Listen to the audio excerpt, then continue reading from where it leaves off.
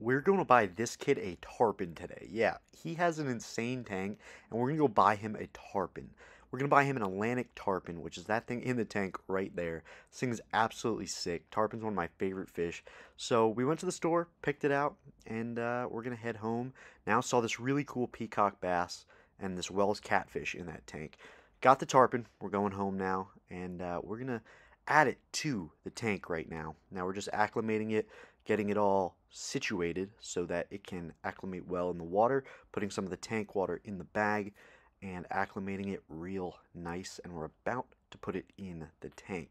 So putting in the tank went a little rough, kind of messed up there, but the tarpon is officially in the tank. This thing is such a cool fish, such a cool addition to the tank.